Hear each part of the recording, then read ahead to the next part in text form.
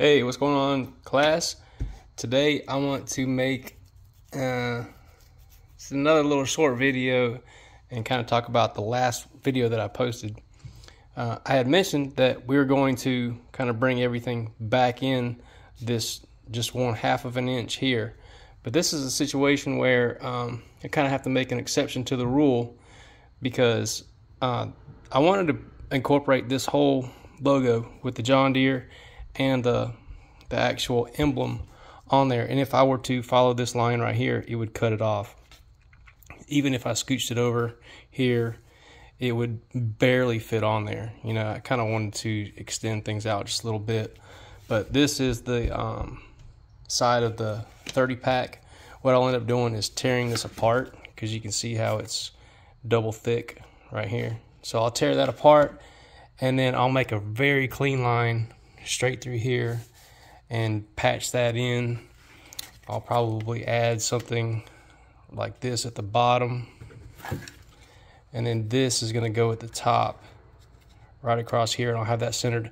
But what I'll have to do is I'll have to accommodate for that, cut this in and remove this portion here so that everything will kind of slide up behind there and still expose that.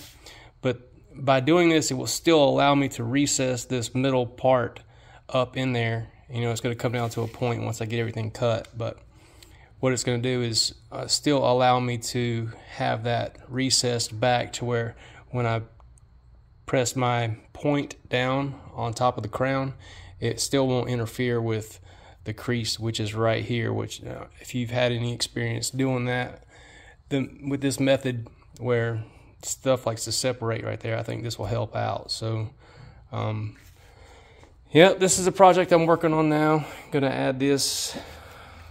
That's gonna go on the side, and but yeah, like I said, this is just kind of an amendment to the video that I made the other day, because I want to recess this back up. I could probably cut that and make it to where it fit right in there, and it would cut that line off.